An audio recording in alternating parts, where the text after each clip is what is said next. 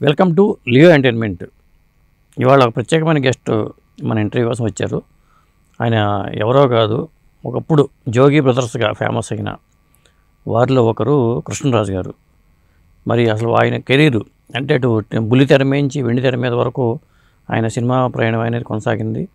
మరి ఇప్పుడు ఏం చేస్తున్నారు, ఏంటి, అసలు ఆయన వ్యూస్ ఎలా ఉన్నాయి అనేది మనం తెలుసుకుందాం. నమస్కారం కృష్ణరాజు గారు. నమస్కారం. జోగి బ్రదర్స్ ఈ పేరు అంటే బాగా ఫేమస్. అంటే అసలు ఎక్కడ మీ సొంత ఊరు, ఏ ఊరు? మాది వైజాగ్ జిల్లా చోడవరం అండి. అనకాపల్లి దగ్గర ఉంటుంది కదా చోడవరం, ఇప్పుడు అనకాపల్లి జిల్లా అయ్యింది. అంటే ఎట్లా ఈ ఫీల్డ్కి ఎలా కనెక్ట్ అయ్యారు? ఈ ఫీల్డ్కి గాలివాటంగా వచ్చానండి నేను. అంటే రావాలని రాలేదు నేను.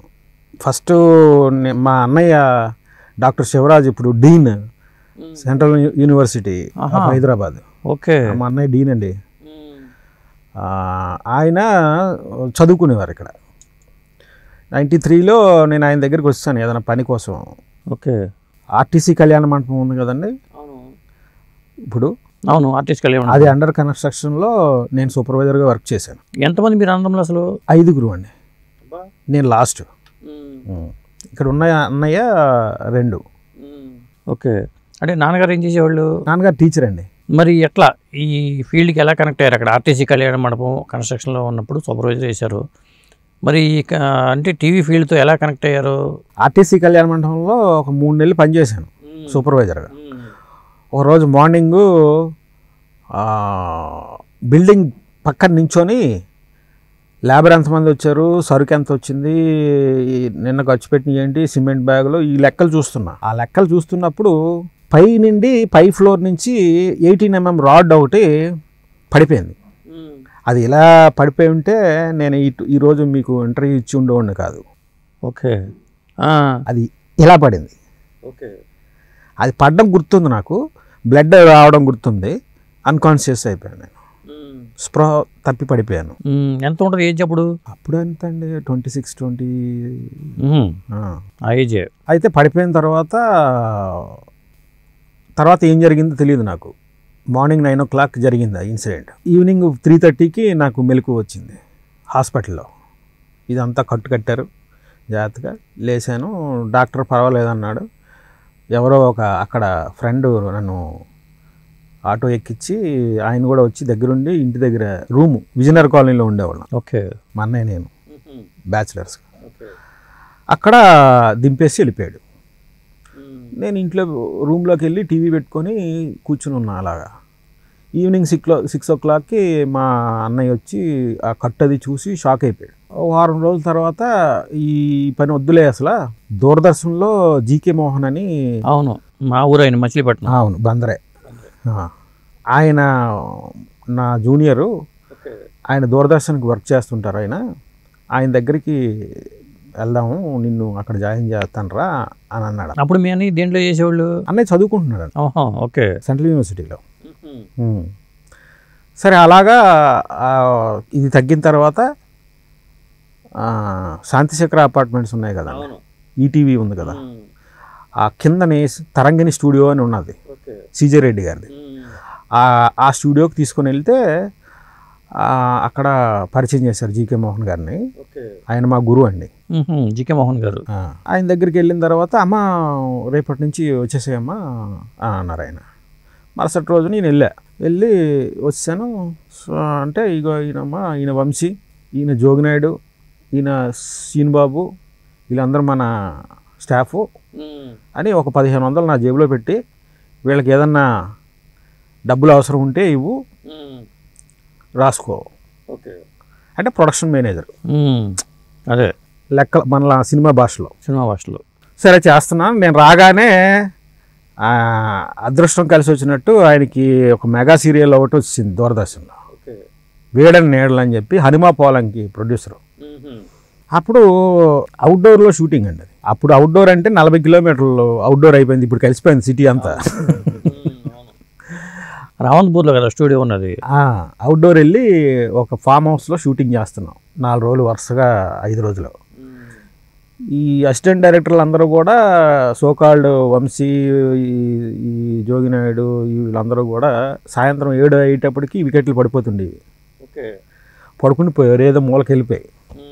ఆ వంశీ ఇప్పుడు ఏం చేస్తుంటారు? వంశీ జీ తెలుగులో పనిచేసి మానేసినట్టున్నాడండి. ఓకే.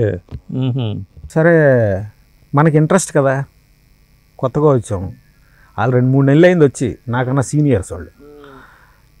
నేను ఆయన జీకే గారికి ఒక సంచిలో ఒక బ్యాగ్ ఉంటుంది, ఆయనకి అలవాటు బ్యాగ్ క్యారీ చేయడం.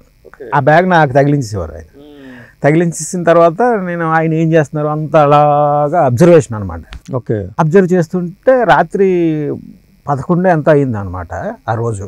అక్కడ సీన్ ఏంటంటే ఒక ఎమ్మెల్యేని మర్డర్ చేస్తారు గెస్ట్ హౌస్, ఆ పార్టీ జరుగుతుంది. ఎమ్మెల్యే ఒక 2-3 పార్టీ ఇస్తున్నాడు, మందు పార్టీ. వాళ్ళు తాగి వచ్చిన తర్వాత మిగతా వాళ్ళని పంపించి ఎమ్మెల్యే లోన్కి వెళ్ళిపోయిన తర్వాత మర్డర్ జరుగుతుంది. నేను ఒక షార్ట్ ఆలోచించా. సార్ అన్న ఏంటమ్మా అన్నారు. అంటే సార్ కెమెరా ఇక్కడ పెట్టుకుందాం సార్, అంటే ఒక బుష్ కెమెరా ఇక్కడ పెట్టుకుందాం సార్, వాళ్ళు ఎలా వచ్చి ఇక్కడ సెండ్ ఆఫ్ ఇచ్చిన తర్వాత వీళ్ళు వెళ్ళిపోతారు సార్, ఎమ్మెల్యే గారు ఇలా తిరుగుతారు సార్, తిరిగిన తర్వాత ఇలా ఛార్జ్ చేద్దాం సార్ కెమెరాని. ఛార్జ్ అనలేదు అప్పుడు, ఆ భాష మనకు తెలియదు కదా. ఇలా ఛార్జ్ చేద్దాం సార్, ఏదో అలికిడయింది సార్, తిరిగాడు సార్, అటు ఇటు చూశాడు సార్, ఏం కనపడలా, మళ్ళీ వెళ్ళిపోయాడు సార్. అంటే బిల్డప్ కోసం నేను ఊహించి చెప్పిన షాట్ అది. ఆయన ఒక 5 నిమిషాలు ఆలోచించి కరెక్ట్గా 10 నిమిషాల తర్వాత సేమ్ షాట్ తీశారు ఆయన. ఓకే.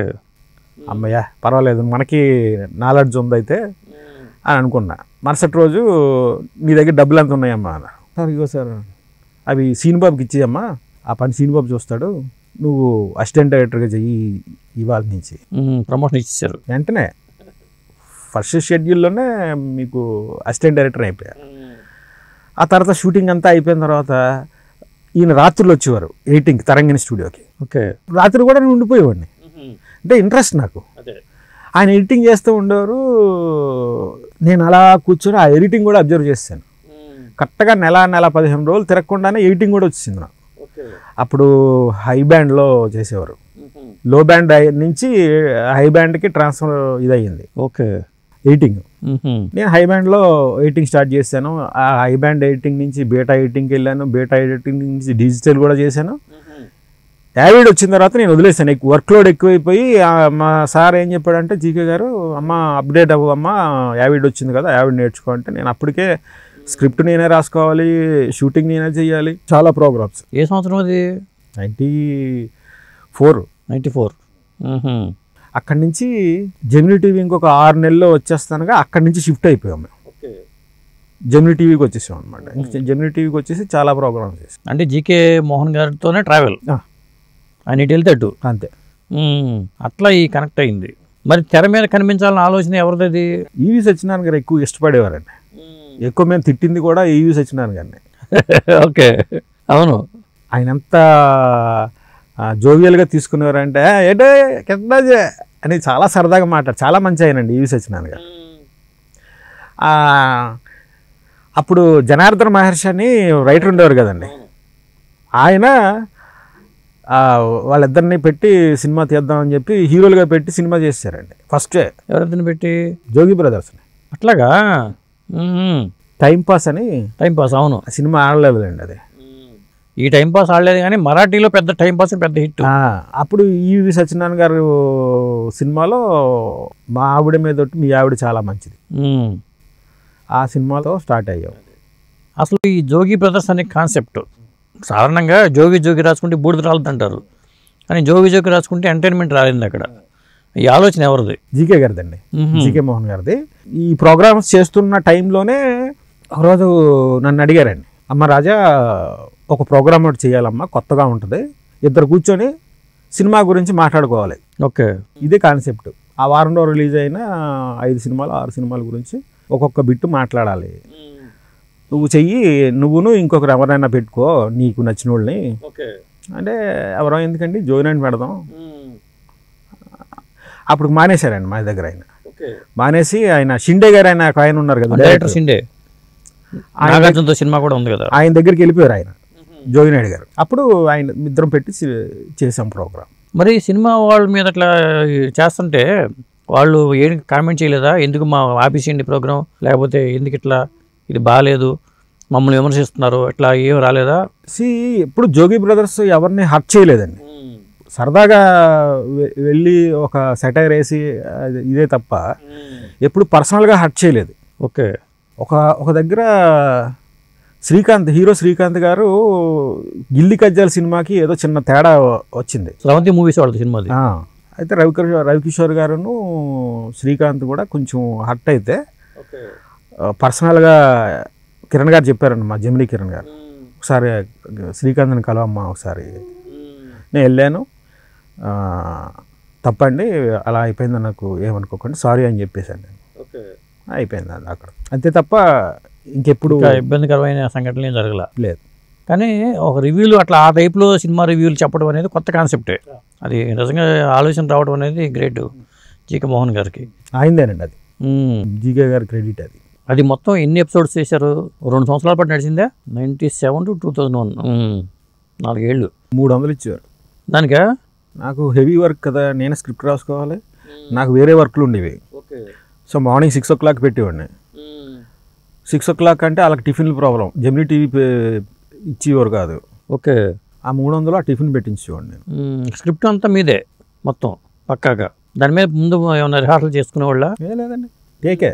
ఓకే, నువ్వు ఇలా చెప్పు, నువ్వు ఇలా చెప్పు, నువ్వు ఇలా చెప్పు, దానికి నేను ఎలా అంటాను అని ఒకసారి చెప్పేసి లాస్ట్ పంచ్ చెప్పేవాడిని కాదు. లాస్ట్ పంచ్ చెప్తే నవ్వేసేవాడు, ముందు నుంచి నవ్వుతుండేవాడు జోగినాయుడు. ఆ పంచ్ గురించి అలా నవ్వేస్తుండేవాడు, అందుకని పంచ్ చెప్పేవాడిని కాదు. అందుకే చెప్పకుండా ఒకసారి ఆ పంచ్ పడేటప్పటికి షాక్ అయ్యేవాడు. అదే ఫన్ అయ్యింది. వీటిలో బాగా మర్చిపోలేని ఎపిసోడ్, బాగా బాగా పేలింది ఎపిసోడ్ ఏంటది, గుర్తుందా? బాబు గారికి తప్పించారండి. ఎలా వస్తాయండి మీకు ఆ ఐడియాలు? దానికి ఏంటంటే ఎడిటర్ మోహన్ గారిది ఒక సినిమా క్షేమంగా వెళ్ళి లాభం గారండి, రాజవని రెడ్డి డైరెక్టర్. క్షేమంగా వెళ్ళి లాభం గారికి ఒరే ఎడిటర్ మోహన్ గారు నెక్స్ట్ టైటిల్ నాకు తెలిసిపోయింది అంటే, ఏంటి పలానా పలానా అంటే, కాదు కాదు కాదు, లాస్ట్కి ఏం చెప్పేవాడంటే నన్ను చూసి ఏడవకురా, క్షేమంగా వెళ్ళి లాభంగా రండి అంటే లారీలు వెనకాల రాసి ఉంటాయి. అవును, నన్ను చూసి ఏడవకురా రాసి. ఇప్పుడు ఈ క్షేమంగా వెళ్ళి లాభంగా రండికి ఎక్కువ డబ్బు వచ్చింది కదా ఎడిటర్ మోహన్కి, ఆయనకి ఇప్పుడు ఇంకో టైటిల్ పెట్టి నన్ను చూసి ఏడవకురా, ఆ హిట్ చూసి ఏడవకు అని చెప్పి సినిమా తీస్తారు ఆయన చెప్తే ఆయనకి బాబు గారికి బాగా నచ్చింది. అది అన్నారా బాబు గారు? బాబు గారు. ఓకే. ఏ సందర్భంలో? అది ఏదో టైంలో కలిసినప్పుడేనండి. బాబు గారికి కూడా చాలా ఇష్టం ప్రోగ్రాం. అతి చేయలేదండి ఆ ప్రోగ్రాంలో. అదే ఎంతవరకు ఉండాలో అంతవరకే, అంతే.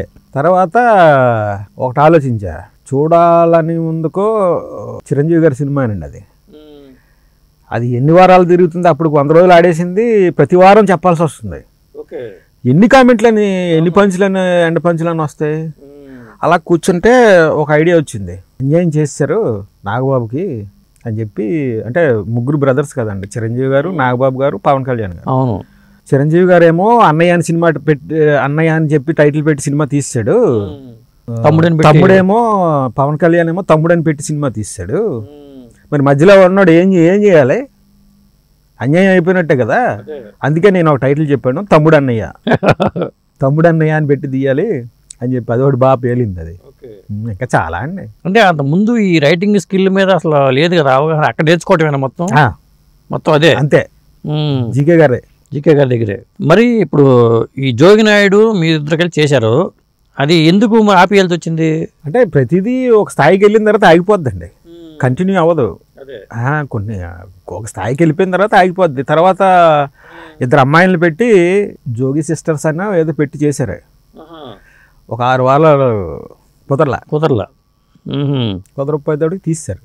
మరి అప్పుడు మీరేం చేసేవాళ్ళు? మేము నా ప్రోగ్రామ్ నేను చేసుకున్నాము. ఆ తర్వాత నైజాం బాబులను పెట్టి చేశారు, దాసన్న సత్తన్న. అవును, ఆ సత్తన్న మా దగ్గర పనిచేసేవాడు ఆఫీస్లో. గొంగలు వేసుకుంటూ తిరిగి అది కూడా బాగానే క్లిక్ అయింది. నైజాం అది బాగా క్లిక్ అయిందండి. కాకపోతే ఈ తెలంగాణ యాసకు వచ్చేటప్పటికి స్మూత్నెస్ ఉండదండి, కొంచెం హార్ష్ ఉంటుంది. ఆ హార్ష్ వల్ల చాలా మంది హర్ట్ అయ్యారు. నాయుడు గారు, రామానాయుడు గారు ఒకసారి పిలిపించి వార్నింగ్ కూడా ఇచ్చారు నైజాం బాబు. ఎవరు స్క్రిప్ట్ అది తెలియదండి నాకు. అంటే ఇప్పుడు జోగి నాయుడు ఝాన్సీ ప్రేమించుకున్నారు అంటే ఎక్కడ పరిచయం వాళ్ళిద్దరికి? దూరదర్శన్ సీరియల్ అండి, సీరియల్స్లోనే. మరి ఎందుకు విడిపోవాల్సి వచ్చింది వాళ్ళు, అదేమో తెలుసా? ఎందుకు విడిపోయారు అంటే నప్పక, ఒకరంటే ఒకరికి ఏదో తేడా కొట్టింది. మరి మీకును నాయుడు గారికి ఆ ఫ్రెండ్షిప్ కొనసాగుతుందా, విడిపోయారా? 2 సంవత్సరాల వరకు కొనసాగిందండి, తర్వాత కట్ అయిపోయింది. అంటే అప్పుడు 2 సంవత్సరాల వరకునా? మొన్న మనకు 2 ఏళ్ల క్రితం వరకు. ఎందుకు విడిపోవాల్సి వచ్చింది? కారణం ఏంటి, ప్రత్యేకమైన కారణం? విడిపోవాల్సి వచ్చిందంటే ఇంకా నప్పక. అంటే ఏమి నచ్చలా ఆయనలో, ఏమి నచ్చలా? ఆయన భావజాలం నచ్చలేదా, లేకపోతే పొగరెక్కువ, ఏదో ఉంటుందిగా తేడా రావడానికి? అంటే అది కొంచెం చెప్పలేని విషయాలు. అప్పుడు ఫ్రెండ్షిప్ మంచిగా ఉండేది అప్పట్లో. మరి నాయుడు ఝాన్సీని ప్రేమించారు, మీరు ఎవరైనా ప్రేమించారా? లేదు. మీరు ప్రేమలో పడ్డారా? ఏమి లేదు. మరి మీ పెళ్ళి ఎలా? నా పెళ్ళి 98 మార్చ్. ఈ ప్రోగ్రామ్ జరుగుతున్న టైంలో అయినా, జరుగుతున్న టైంలోనే మామూలుగా పెద్దలు చూసిన సంబంధం. 98 మార్చ్. ఇక సినిమా అవకాశాల విషయానికి వచ్చేసరికి, అంటే బుల్లి తెర నుంచి వెండి తెర మీదకి ఎలా జరిగింది? ఈవి సత్యనారాయణ గారి సినిమా ఉంది కదండి, మా ఆవిడ మీద ఒట్టు, మీ ఆవిడ చాలా మంచిది. ఈ సినిమాకి నేను మారిషస్ వెళ్ళాం. ఒక 15 రోజులు ఫ్రీ హ్యాండ్ ఉండేది జెమినీ టీవీలో. ఆ తర్వాత సన్ నెట్వర్క్ హ్యాండ్ ఓవర్ చేసుకున్నాం. సన్ నెట్వర్క్ హ్యాండ్ ఓవర్ చేసుకున్న తర్వాత మన ఇష్టం వచ్చినట్టు వెళ్ళి ఇష్టం వచ్చినట్టు రావడానికి కుదరదు కదా. ఆ టైంలో నేను వచ్చిన తర్వాత అడిగారు, చెప్పకుండా అట్లా వెళ్ళిపోతారు. సరే ఏంటండి ఇప్పుడు అపాలజీ లెటర్ రాసేవ్వండి. నేను రాయను, లాస్ట్ మంత్ జీతం ఇస్తే ఇవ్వండి, లేకపోతే లేదు. స్ట్రైట్ ఫార్వర్డ్ నేచరా మొదటి నుంచి? అంతే. అంటే ఎంప్లాయీగానే పనిచేసేవాళ్ళు దాంట్లో, జెమినీలో మొదటి నుంచి కూడా? అంటే జీకే గారి దగ్గర పనిచేసేవాడిని. తర్వాత అఫీషియల్గా నేను జెమినీ టీవీలోకి వెళ్ళా. ఒక 6 నెలలు పనిచేసా. అది చేస్తున్నప్పుడు అటు వెళ్ళా అబ్రాడ్. మరి బతుకు తెరువు కోసం అప్పుడు ఏంటి మరి? సినిమాలు చేసా. సినిమాలే ఇక కంటిన్యూగా సినిమాలే, ఇక అక్కడతో చాప్టర్ క్లోజ్ అయిపోయింది. సినిమాలు చేస్తూ అలా కృష్ణవంశీ గారి దగ్గర శ్రీ ఆంజనేయం చక్రానికి ఏడీ కూడా పనిచేశా. టీవీలో ఆయన జీకే మోహన్ గారు, సినిమాకి వచ్చేటికి గురువు కృష్ణవంశీ గారు. ఓకే. ఎట్లా కృష్ణవంశీ గారితో మొదటి పరిచయం? ముందు నుంచి పరిచయం అండి, సింధూరం అప్పటి నుంచి కూడా పరిచయం. ఆయనకి బాగా ఇష్టం అండి ప్రోగ్రామ్. మీ ప్రోగ్రామ్ ఆయన చెప్పేవారు, ఒరే ఈ ప్రోగ్రామ్ చూసే జనాలు సినిమాకి వెళ్ళాలా వద్దా అని డిసైడ్ అవుతున్నారా అంటే నేను నమ్మలా, అంత ఇంపాక్ట్ ఎలా ఉంటుంది, కానీ అది కరెక్టే. అప్పుడే చెప్పారు, ఆయనే చెప్పారు.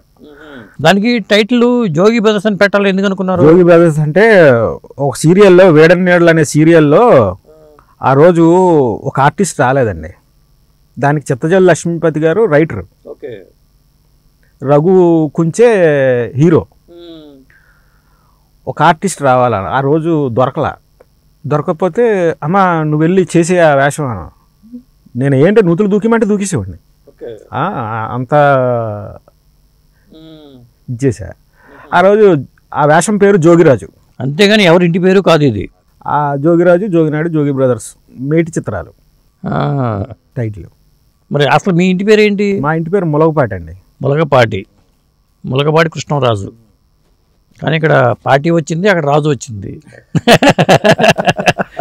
మరి ఏ పార్టీ ఏదండి? అంటే ఇప్పుడు బిఏ రాజు అనుకునేవాడు, చాలా మంది ఏమన్నారంటే బిఏ రాజు అంటే మహారాజులేమో అనుకునేవాళ్ళు. కానీ రాజు కాదు. మీరట్లాగే కృష్ణం రాజు, మీరు కూడా రాజా లేకపోతే మీకు క్షత్రియ? క్షత్రియే. మొత్తానికి రఘురామకృష్ణరాజు గారి బ్యాచ్ అనుకోవాలేమో. తర్వాత ఇప్పుడు ఈ ఫీల్డ్లో కొనసాగుతూ ఉన్నారు కాబట్టి ఈ ఫీల్డ్ వదిలి వేరే ఫీల్డ్కి వెళ్ళిపోదాం అనే ఆలోచన ఇప్పుడు రాలేదు. చాలా మంది స్ట్రగుల్ అవుతూ ఉంటారు కదా. ఈ ఫీల్డ్లో చేసిన వాళ్ళు బయటకు వెళ్ళలేరు. ఇక్కడ భజన చేయాలి. నేను ఎవరికి భజన చేయలేదండి. సినిమా కష్టాలు పడాలి. పడ్డారా? పోనీ ఆ కష్టాలు ఏమన్నా? ఏం పడలేదండి. ఏం పడలా. అసలు ఫైనాన్షియల్గా మొదటి నుంచి ఇబ్బందులు లేని పరిస్థితేనా? మొదటి నుంచి కొద్దిగా సేఫ్ జోన్లో ఉన్నారు, అందువల్ల ఆ పరిస్థితి రాలే. కాదు, ఈ జోగి బ్రదర్స్ ప్రోగ్రామ్ సినిమాల్లో అవకాశాలు రావడానికి ఒక వేదిక అయింది. 100%. కృష్ణవంశీ గారి దగ్గర శ్రీ ఆంజనేయం, ఇంకే చక్రం. నేను కృష్ణవంశీ గారి గురించి చెప్పాల్సి వస్తే మీ అబ్జర్వేషన్ ప్రకారం ఏం చెప్తారు? కృష్ణవంశీ గారి గురించి చెప్పాలంటే ఏం చెప్పాలి గురుజీ? చెప్పండి, మీ గురించి నేను ఏం చెప్పాలి? గురువు అండి ఆయన. ఇప్పుడు గులాబీ మంచి హిట్, ఎందుకంటే నేను పెళ్ళైన తర్వాత 2వ సినిమా అది, గులాబీ సినిమా. అందులో పాట మేఘాలలో తేలిపోతుంది, యువర్స్లో ఎడిటింగ్ చేసేవాళ్ళం రాఘవ నేను కూర్చొని.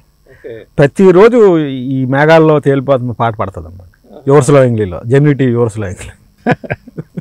అసిస్టెంట్ డైరెక్టర్గా కృష్ణవంశీ గారు కాకుండా ఇంకెవరెవరికి చేశారు? ఎక్కడ చేయలే. మరి డైరెక్టర్ అయ్యే ప్రయత్నం ఎందుకు చేయలే? చేస్తున్నానండి ఇప్పటికీ ఉంది, చేయాలన్న పట్టుదల ఆలోచన ఉంది. అంటే రైటర్ని మరి నటుడిగా మారిపోయిన తర్వాత రైటర్ని చంపేశారా ఏంటి? లేదు, చంపలేదు. ఆడు అందులో గెంతులేస్తున్నాడు, టైం కోసం వెయిట్ చేస్తున్నాడు. మరి దాదాపు ఎన్ని సినిమాలు ఏంటి మీరు చేసినాయి? అవి ఉంటాయండి, ఒక 190-200 సినిమాలు అయిపోయి ఉంటాయి. లెక్కట్లేదు, రాయలేదు ఎక్కడ. బాగా గుర్తింపు తెచ్చిన సినిమాలు కానీ పాత్రలు కానీ ఏమున్నాయి? శ్రీ ఆంజనేయం, అమ్మ నాన్న తమిళమ్మాయి, జగడం, బాగానే ఉన్నాయి. ఇక ఫ్యామిలీ గురించి చెప్పాల్సి వస్తే మీ మిసెస్ ఏం చేస్తుంటారు? హౌస్ వైఫ్ అండి. House wife. పిల్లలు? ఒక పాప అండి, మెడిసిన్ అయిపోయింది, పీజీకి ప్రిపేర్ అవుతుంది. అట్లాగా? మెడిసిన్ చదివిన పాపనంతా కనిపించట్లేదు ఏ చూస్తే. 35, 40 అనిపిస్తుంది. అంతేనా? ఇంకా మీ సినిమా ఫీల్డ్లో దాదాపు వచ్చే 94 అంటే మరి ఇవాళ 2024 వచ్చేసింది అంటే 34 years ఇండస్ట్రీ. ఈ ఫీల్డ్లో మీకు మర్చిపోలేని అనుభవాలు ఏమున్నాయి? అసలు మీరు మర్చిపోలేని వ్యక్తులు జీకే మోహన్ గారు చెప్పాల్సి వస్తుంది, కృష్ణవంశీ గారు చెప్పాల్సి వస్తుంది, మరి దూరదర్శన్ టు జెమినీ టీవీ ఆ ఛానల్స్ 2. ఇక సీరియల్స్ పరంగా ఆఫర్లు రాలేదా? సీరియల్ చేయలేదండి అసలు. యండమూరి వీరేంద్రనాథ్ గారిది నాగబాబు గారు ప్రొడ్యూస్ చేశారు. ఓకే. ఆ సీరియల్లో ఒక్కదానిలోనే చేశానండి. ప్రియా ఉంది కదా సీరియల్లో చేస్తుంది. అవును, ప్రియా. ప్రియా హస్బెండ్గా చేశాను. ఒకే ఒక ఇది అంతే, తర్వాత చేయలేదండి. ఇప్పుడు సినిమా ఫీల్డ్ చాలా ఆర్టిఫిషియల్ అంటూ ఉంటారు. సక్సెస్ అన్నప్పుడు మనం గుర్తుపెట్టుకుంటారు, కానీ మనం వెనక ఫెయిల్ అయితే మాత్రం మనం ఎవరు పలకరించే వాళ్ళు ఉంటారు అంటారు. మీరేమంటారు? కరెక్టే. లైమ్ లైట్లో ఇప్పుడు 100 మంది ఉన్నారు, ఆ 100 మంది మీద ఎవరి మీద లైట్ ఉంటే ఆడే కనపడతాడండి. అలాగా సక్సెస్ అన్నదే ఆ లైటు, అప్పుడే కనపడతారు, లేకపోతే కనపడరు. అదే సినిమా ఫీల్డ్ బాగా దగ్గర నుంచి చూశారు కాబట్టి ఇక్కడ రకరకాల వ్యక్తులు ఉంటారు, మరి రకరకాల ఆరోపణలు వస్తూ ఉంటాయి. మీరు డైరెక్షన్ డిపార్ట్మెంట్లో కూడా పనిచేశారు కాబట్టి ఈ మధ్యన అసలు లేడీస్ విషయంలో కూడా హేమా కమిటీ అని ఒకటి ఏర్పడింది మలయాళ ఇండస్ట్రీలో. ఇక్కడ ఏ హేమా కమిటీకి లేదు, కానీ దీని మీద మీరు ఏమంటారు? ఏది ఈ కాస్టింగ్ కౌచ్ కానీ లేకపోతే కాస్టింగ్ కౌచ్ ప్రపంచంలో ప్రతి సంస్థలోనే ఉంటుందండి. లేడీస్ని ఇబ్బంది పెట్టే ఇది సినిమా ఇండస్ట్రీ కాదండి, అన్ని సంస్థల్లోనే ఉంటుంది. ఎక్కడ లేదు చెప్పండి నాకు. కాకపోతే సినిమా అన్నది అందరికీ బాగా దగ్గరగా ఉంటుంది కాబట్టి, ఎక్స్పోజ్ అవుతారు కాబట్టి, సినిమా వాడి గురించి రాస్తే ఆ పేపర్ చదువుతారు, ఆ న్యూస్ ఛానల్ చూస్తారు. సో అందుకనే సినిమా వాళ్ళ మీద పడి ఏడుస్తారు. ఎక్కడ లేదండి, అంతా ఉందండి, ప్రపంచం అంతా ఉంది. అదేంటంటే సమూలంగా మగవాడు బుద్ధి మారాలి తప్ప.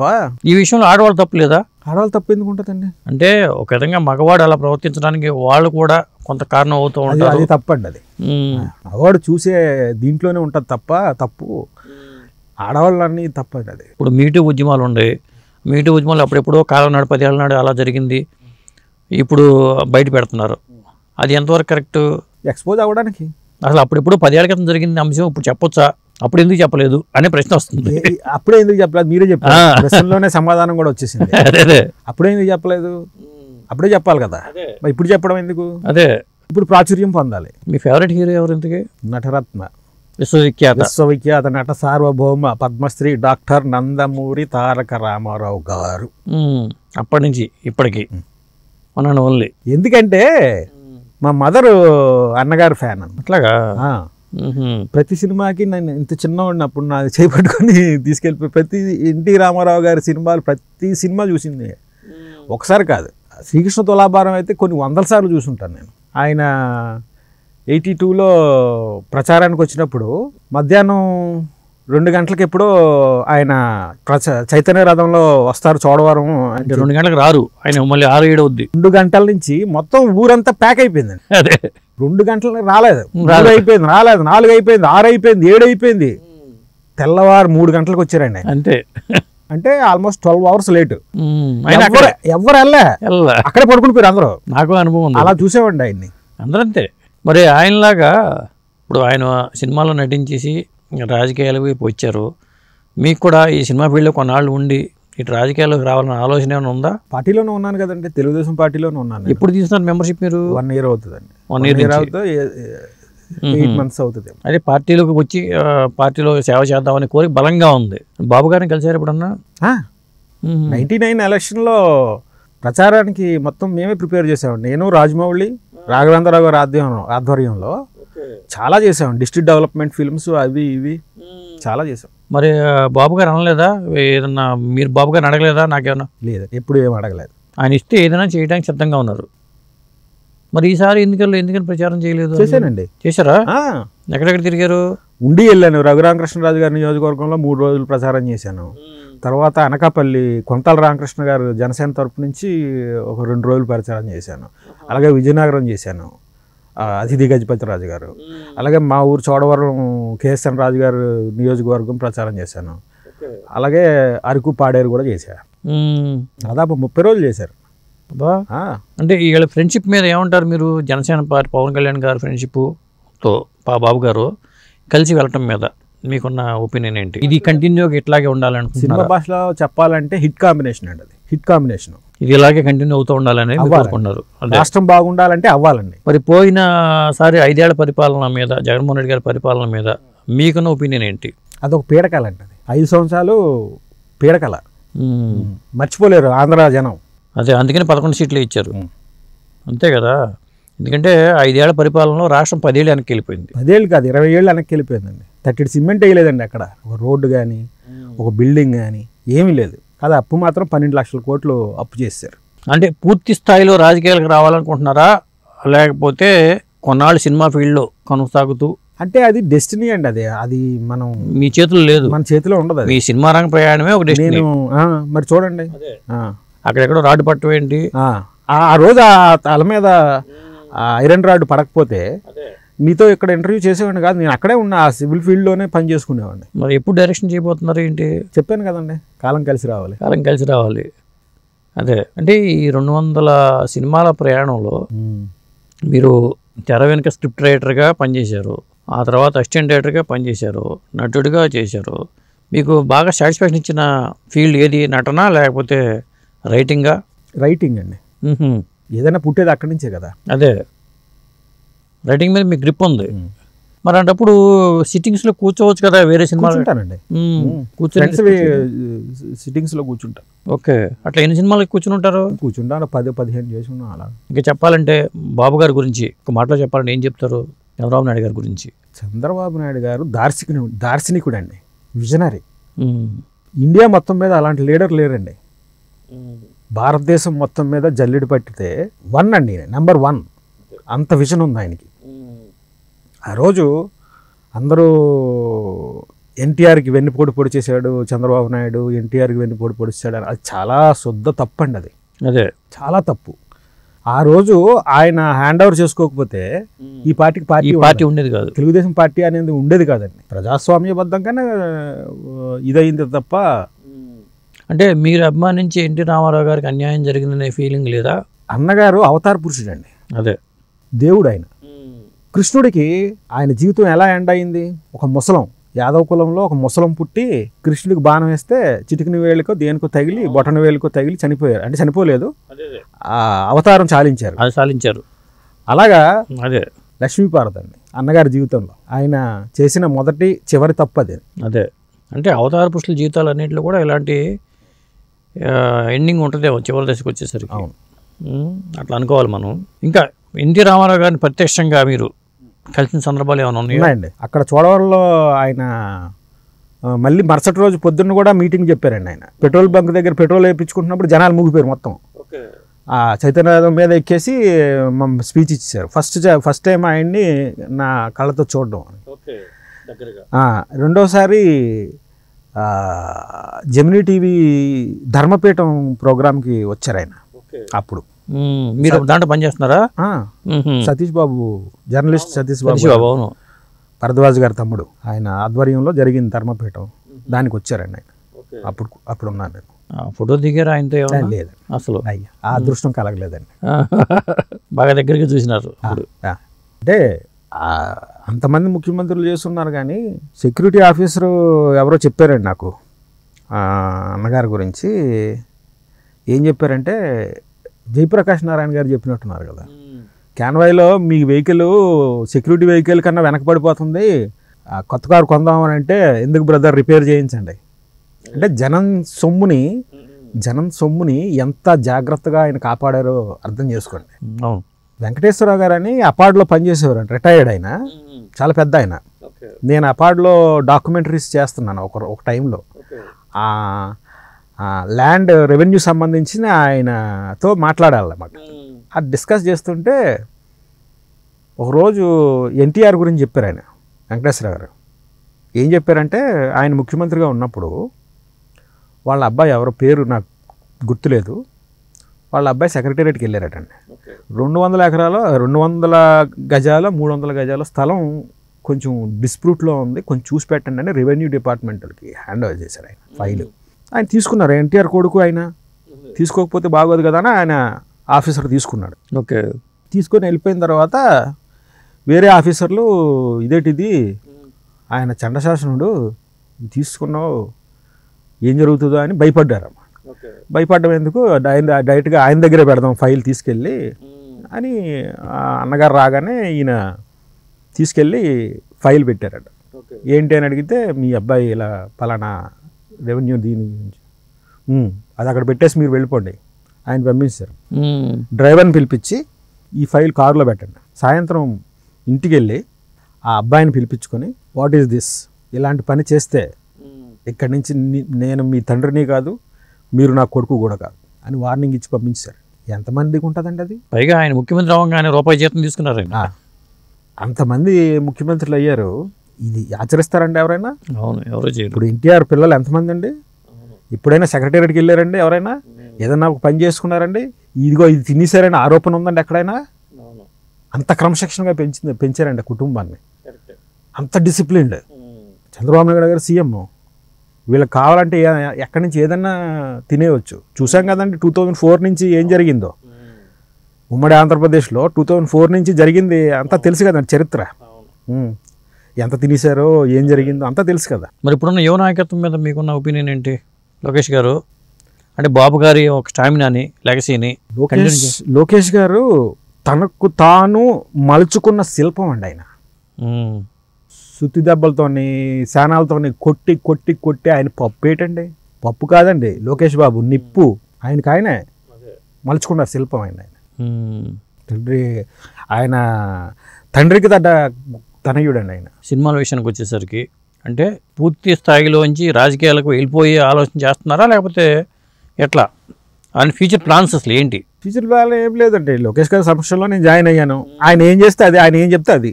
ఆయనగో ఈ పని చెయ్యంటే అది చేస్తాం, ఇదిగో ఇది మీ జీవనం. అంతేగాని ఇది నాకు ఇది కావాలని అడగటం ఏం లేదు. నేను ఎప్పుడు ఎవరిని ఏం అడగలేదండి, వేషాలుగా అడగను నేను ఎవరిని. వేషాల కోసం కూడా ఇప్పుడు ఎవరిని అడగలేదా? ఎప్పుడు అడగనండి. పోయి ఏమని అనుకుంటారేమో అని భయం నాకు, ఇబ్బంది ఫీల్ అవుతారేమో. అయినా సరే ఇన్ని అవకాశాలు వచ్చినాయి అంటే మరి నిజంగా అది గాడ్ గిఫ్ట్ అనుకోవాలి.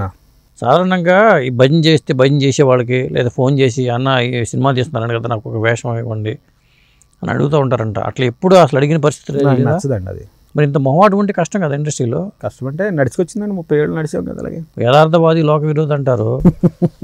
అట్లాంటి పరిస్థితులు కూడా ఏమైనా వచ్చినాయా? ఉంటాయండి. అలిగిలిపోయిన సందర్భాలు. వీడిగా పొగరెక్కువరా, ఆడ జోగిరాజా కృష్ణరాజా ఆడికి మహా అమ్మ పొగరెక్కువ, వాడితో కష్టం మనకి అనేవాళ్ళు కూడా ఉండరు. నిజాయితీగా ఉండడం అని పొగరంటారు. బాగానే ఉంది. మరి బతకనేసిన తనం కూడా ఉండాలి కదా. అది లేదు నా దగ్గర. అదే మరి 30 ఏళ్లలో ఏం సంపాదించారు అంటే ఏం చెప్తారు? జనం అభిమానం సంపాదించుకున్నారు. మీ కాడమే మీరు నిలబడ్డారు కదా, ఇల్లు ఉంది, సొంత ఇల్లు ఉంది కదా. మరి చిత్రపురి ఖాళీలో వాటిలో అసలు ఏమి మీకు తీసుకోలేదండి నేను. ఎందుకని? నాకు ఇంట్రెస్ట్ లేక. భరద్వాజ్ గారు అడిగారు కానీ. ఇంకా సినిమా సంగతులు ఏమైనా చెప్పాలి చూస్తే మీరు మర్చిపోలేని మధురానుభూతులు ఏమన్నా ఉన్నాయా? ఇప్పుడు కృష్ణవంశీ గారుతో జర్నీ అనేది ఒక మంచి అనుభవం. అలాగే మరి చిరంజీవి గారు, మరి ఎన్టీ రామారావు గారు అభిమాని. ఇప్పుడు ఈ జనరేషన్ హీరోల్లో మీకు నచ్చే హీరోలు ఎవరు? ఈ జనరేషన్లో ఎవరున్నారు అంటే మీకు నచ్చేవాళ్ళు ఎవరు లేరా? ఆయన ఎన్టీఆర్ తర్వాత రాజేంద్ర ప్రసాద్ అంట, విలక్షణ నటుడు రాజేంద్ర ప్రసాద్. తర్వాత రావు రమేష్ గారు, తండ్రికి తగ్గ తనయుడు అంటే తండ్రిని మించిన కొడుకు అండి ఆయన. సాధారణంగా తండ్రికి తగ్గ తనయులు తక్కువ మంది ఉంటారు, ఈక్వల్గా పండిత పుత్ర పరమశుంఠ అంటూ ఉంటారు. అలా కాదండి, తండ్రిని మించిన తనయుడు. అదే టైమింగ్ బాగా అలవడింది దానికి రావు రమేష్ గారికి. రావు రమేష్, అలాగే రాజేంద్ర ప్రసాద్ గారు, ఇండస్ట్రీ ఫ్రెండ్స్ చెప్పాల్సి వస్తే సినిమా ఇండస్ట్రీలో మీకు బాగా? కృష్ణవంశీ, ఎప్పటికీ ఇప్పటికీ పూరి జగన్నాథ్, తేజ ఉన్నాం చాలామంది. అంటే ఎవరిని ఆబ్లిగేషన్ పెట్టండి నేను ఫస్ట్, అందుకే ఎంతవరకు అంతవరకే. దానికి మించి తేజ గారు అంత పరిచయం బాగా నాకు. నేను తేజ గారి సినిమాలు ఏ సినిమాలు చేయలేదు. కృష్ణవంశీ గారు అంత పరిచయం నాకు. నేను చేసిన శ్రీ ఆంజనేయం, శశిరేఖ పరిణయం, అంతే. నక్షత్రం ఒకటి చేశాను. అన్ని సినిమాలు చేసేయాలి కదా అలాగైతే. ఎందుకని వాళ్ళు మరి మన నేను అడగను, ఆయన తలుపు వస్తే ఆయన ఇస్తారు. అమ్మాయిని అన్నం పెడతంటారు కదా. అవును, అందువల్లే వాళ్ళు ఇవ్వలేదేమో అవకాశాలు. అది కూడా ఉండొచ్చుగా. లేకపోతే మన తగ్గ పాత్ర ఉంటే ఇస్తారు, ఖచ్చితంగా ఇస్తారు.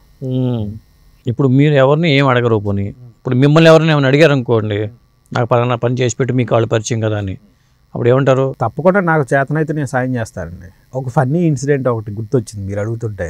సుధాకర్ కోమాకల్ అని తెలుసు కదండి, నటుడు. హ్యాపీ డేసా, హ్యాపీ డేస్లో చేసే తెలంగాణ యాక్సెంట్లో. ఆయన ఒకరోజు ఫోన్ చేశాడు నాకు. ఆయన మా అన్నయ్య స్టూడెంట్ అనమాట, సెంట్రల్ యూనివర్సిటీలో. ఫోన్ చేసి ఇలాగ అవసరాల శ్రీనివాస్ ఒక కథ చెప్పాడండి నాకు, చాలా బాగుంది, నాతో చేస్తానంటున్నాడు, ఎవరైనా ప్రొడ్యూసర్ని చూడండి. నీకు కథ నచ్చితే నేను ఎక్కడి నుంచి ప్రొడ్యూసర్ని తేవాలి, నాకు చెప్పమను కదా, నాకు నచ్చితే నేను నాకు ఓకే బాగుంది ఫలానా ఎవరికైనా నేను సజెస్ట్ చేస్తాను అని చెప్పా. ఒకరోజు కృష్ణనగర్లో శ్రీనగర్ కాలనీలో మీటింగ్ పెట్టాం. అవసరాల శ్రీనివాసు, సుధాకర్, నేను. అవసరాల శ్రీనివాస్ ఏమన్నాడంటే, రాజుగారు నేను ఇప్పుడు చెప్పే కన్నా మీరు బౌండెడ్ స్క్రిప్ట్ ఉంది, మీరు చదువుకోండి, ఇస్తాను, చదువుతానులే అని చెప్పి కారులో పడేశాను. నెల 15 రోజులు అయిపోయింది, చదవలా. ఓ రోజు అవసరాల శ్రీనివాస్ ఫోన్ చేసి, రాజుగారు చదివారా, చదవలేదంటే బాగోదు కదా, నెల 15 రోజులు అయిపోయింది, చదివాను అని అబద్ధం చెప్పేశాను. వెంటనే క్వశ్చన్ ఏంటంటే ఎలా ఉంది, లాస్ట్ 15 పేజీలు ఉన్నాయి కానీ అది కూడా చదువుతాను, చదివి చెప్తానులే అని చెప్పి ఇంటికి వెళ్ళాను. ఇంటికి వెళ్ళి ఆ ఫైల్ తీసుకొని చదవడం స్టార్ట్ చేశాను. చదువుతా నేను లీనమైపోయాను అందులో. లీనమైపోయి నవ్వుకుంటున్నా, నాలో నేనే నవ్వుకుంటుంటే మా అన్నయ్య గారు అమ్మాయి, మా అమ్మాయి ఏదో చదువుకుంటున్నారు, వాళ్ళు రాసుకుంటున్నారు. ఎందుకు అలా నవ్వుతున్నారని అడిగితే, అప్పుడు మళ్ళీ నేను ఈ లోకంలోకి వచ్చి, ఇది స్క్రిప్ట్ అమ్మా, సినిమా స్క్రిప్ట్ ఫ్రెండ్ది, చదువుతున్నాను. అప్పుడు అనిపించిందా కరెక్ట్గా వెళ్తుందని మొత్తం చదివేశాను. ఓకే. అంతకు 6 రోజుల ముందు డైరెక్టర్ సుకుమారు, అన్నయ్య మన కొత్తగా బ్యానర్ స్టార్ట్ చేస్తున్నాం, సుకుమార్ రైటింగ్స్ అని, అందులో మంచి కథలు ఎవరన్నా చెప్పించు అంటే, అలాగే అన్నాను. మరి సుకుమార్కి చెప్తావా అని అవసరాల శ్రీనివాస్కి అడిగా. అయ్యో భలేవారంటే చెప్తాను, సరే ఉషా ఎన్క్లేవ్లో ఆఫీస్ కాదు గెస్ట్ హౌస్, అప్పుడు ఓకే వెళ్ళాం. ఓ రోజు సాయంత్రం 6 గంటలకు వెళ్తే 12-14 మంది ఉన్నారు అక్కడ. అవసరం సీను, సార్ రాజుగారు అందరికీ కథ చెప్పాలా, మరి ఏమో తెలియదు నాకును, నీకు ఇబ్బంది అయితే చెప్పేస్తాను అని అన్న. లేదండి పెద్ద డైరెక్టర్ కదా, మరి బాగోదు, చెప్పేస్తాను. నేను చదివేశాను కాబట్టి నేను వాళ్ళకి, నువ్వు వెళ్ళి చెప్పేసిరా. ఓకే చెప్పేశాడు, వచ్చాడు. అతను వెళ్ళిపోయిన తర్వాత ఆ స్క్రిప్ట్కి పేరు ఏంటంటే వేసంగుల్లో ఒకరోజు. ఆయన అవసరాల శ్రీనివాస్ పెట్టుకున్న టైటిల్. ఇప్పుడు గదిలోంచి అందరూ ఒకరు వస్తున్నారు, ఆయన ఒకరు చూస్తాడు, ఆయన ఒకరు ఏమన్నా అందులో ఆయన ఒకరు, అందరూ పెద్ద విరిచారు. లాస్ట్కి సుకుమార్ వచ్చి, అన్నయ్య కొంచెం పాత చింతకాయ పచ్చడిలాగా ఉంది, మనకి ఇంకా ఫ్రెష్గా యూత్ దీనికి వెళ్దాం అంటే, సరే సీన్కి ఫోన్ చేసి చెప్తాను, అవ్వదు ఇక్కడ, నువ్వు వేరే ట్రై చేసుకో. ఆయన ఒక 15 రోజుల్లో సెట్ చేసుకున్నాడు ప్రొడ్యూసర్ని. ఫోన్ చేసి ఇలా అయిపోయిందండి, ఆ సినిమా రేపు రిలీజు. నాకు టెన్షన్, నేను చదివింది నా జడ్జిమెంట్ కరెక్టా, ఆ 15 మంది జడ్జిమెంట్ కరెక్టా? అంతేగా. జోగినాయుడు నేను మన రాఘవేంద్రరావు గారు థియేటర్కి వెళ్ళాం, సినిమా చూసాం, నాకు నచ్చింది, బాగుంది, అదే ఊహల గుసగుసలాడే పెద్ద హిట్ కదా అది. అయితే ఆ సీన్ ఇంకా బాగా చేసుంటే బాగుంది, ఈ సీన్ ఇంకా బాగా చేసుంటే ఇంకా బాగుంది అనుకుంటూ నేను ఆయన వస్తున్నాం. జోగినాయుడు నడుచుకుంటూ నా కాసి తిరిగి, ఏముందని సుకుమార్కి రికమెండ్ చేసావు అన్నాడా? దీని గురించి ఇంక మాట్లాడవసరం లేదు. స్క్రిప్ట్ దశలో నేను జడ్జ్ చేశాను, సినిమా చూసి బాగాలేదని చెప్తున్నాడు. అదే అదే పెద్ద హిట్ అది సినిమా, పెద్ద హిట్ చాలా. అవును. వారం రోజుల తర్వాత నాకు ఫోన్ వచ్చింది, సుకుమార్ ఫోన్ చేశాడు. ఓకే అన్నయ్య ఐ డిడ్ ఏ మిస్టేక్ అన్న. ఏమైందన్న? మొహాల గుసగుసలాడే చూశానన్నా, చాలా బాగా తీశాడు, అద్భుతంగా తీశాడు, మిస్ అయిపోయాం మనం అంటే. స్టోరీ విన్నప్పుడు అంతమందిని కూర్చోబెట్టకూడదు ఎప్పుడు అంతే. నువ్వు పెద్ద రైటర్వి, నువ్వు విను ఫస్ట్. నువ్వు విన్న తర్వాత కథ పాస్ అవుతుందా పాస్ అవుదా అన్నది ఫస్ట్ డిసైడ్ చేసుకో. ఓకే బాగుంది, ఇంకా ఏదైనా చిలవలు పలవలు అల్లుతావా దానికి, అప్పుడు అడుగు 10 మందిని. టైటిల్ ఆయనే మార్చుకున్నాడా? వేసంగిలో ఒక రోజుని ఊహల గుసగుసలాడేలాగా. అది దగ్గరగా ఉంది కొద్దిగా. లేకపోతే మరి ఝాన్సీ గారితో ఇప్పుడు మీ జోగినాయుడు వైఫ్ అయినా కానీ మీకు ఎప్పటి నుంచి పరిచయం, అసలు ఆవిడ గురించి చెప్పాలంటే ఏం చెప్తారు? జోగినాయుడితో ఎప్పటి నుంచి పరిచయం? నాకు అప్పటి నుంచి పరిచయం. అమ్మాయి కూడా దేవత అమ్మాయి, మనిషి తత్వం పరంగా. ఎందుకు అలా చెప్తున్నారు? చాలా సెన్సిటివ్ అండి అమ్మాయి, చాలా సెన్సిటివ్.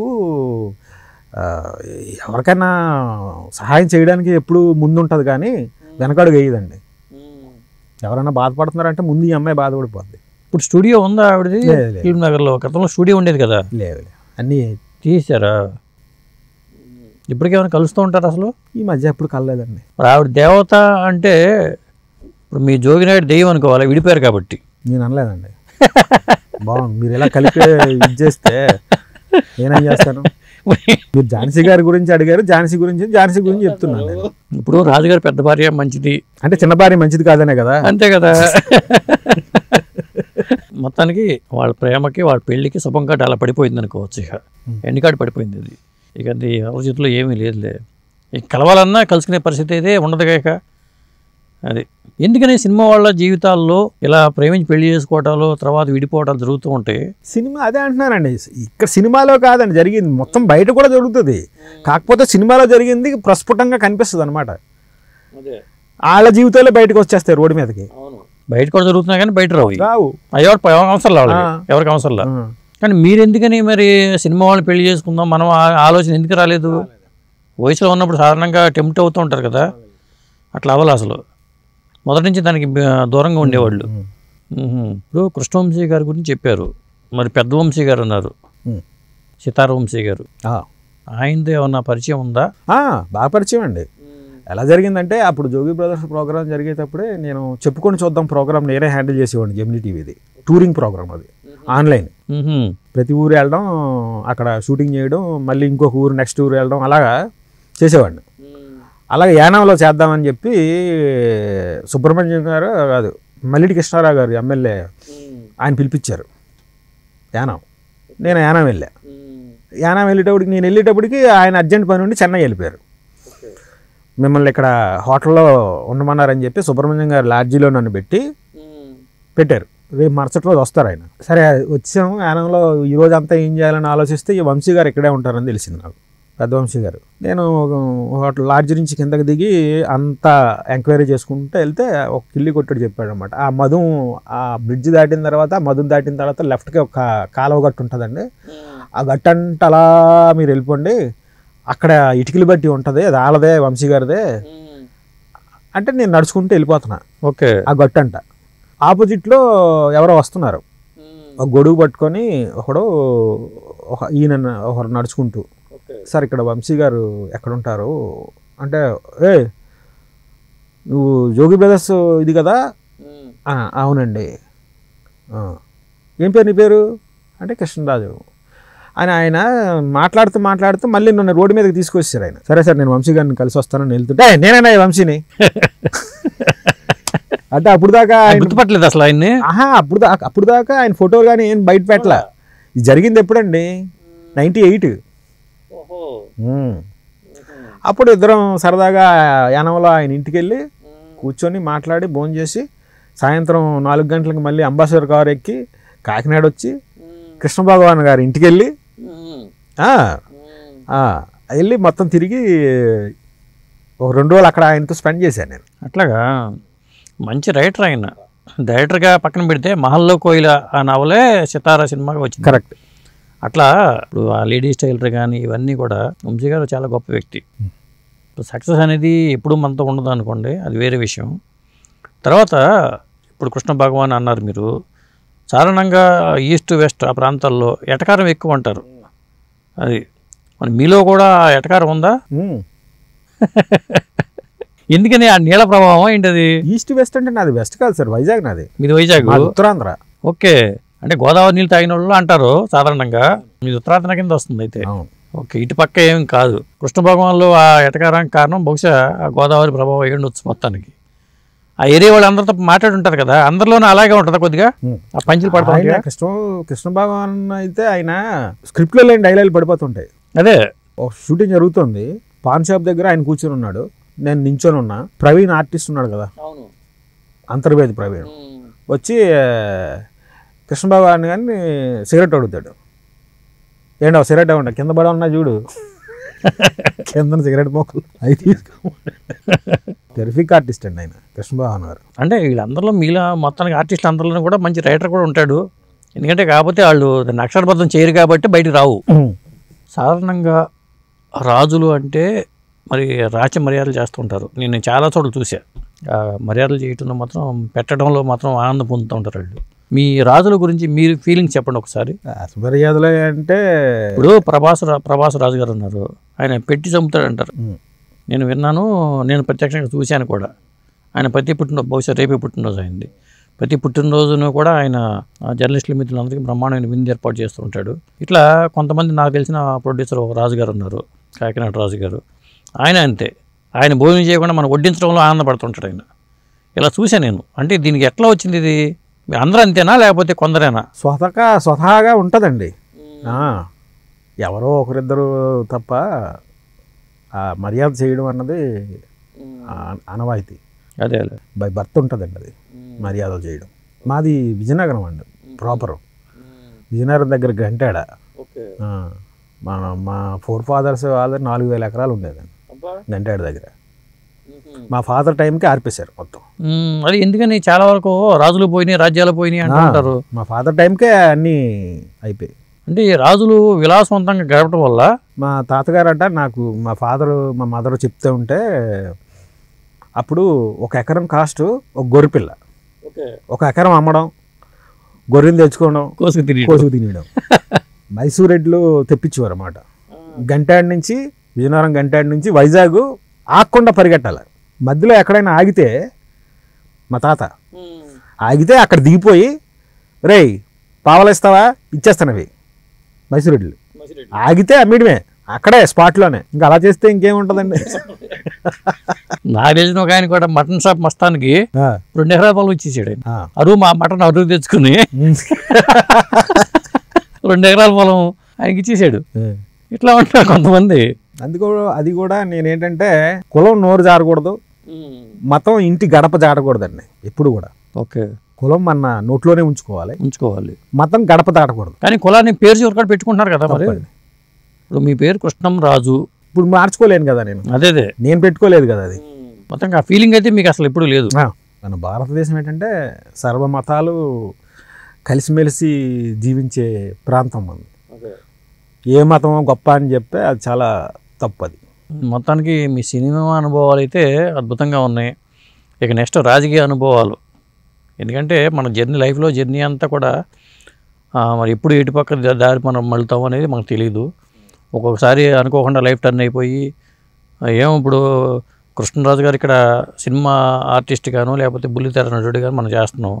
రేపొద్దున ఏదో పెద్ద పదవులు వచ్చేసి అయిపోవచ్చు, చెప్పలేం కదా, ఎవరి చేతులు ఏమి ఉండదు. అలా ఉండాలనే కోరుకుంటున్నాను. మీరు క్షత్రియ వంశం అయినా కానీ దానికి దూరంగా అంటున్నారు కదా. మీరు ఒక నానుడు కూడా చెప్పినారా, అదే ఒక సూక్తి కూడా చెప్పారు, మంచి మాట చెప్పాలంటే అది. అలాగే భవిష్యత్తులో మీరు మంచి ఒక రాజకీయ నాయకుడు కూడా ఎదగాలని కోరుకుంటున్నానండి. Thank you so much Hemasundar గారు.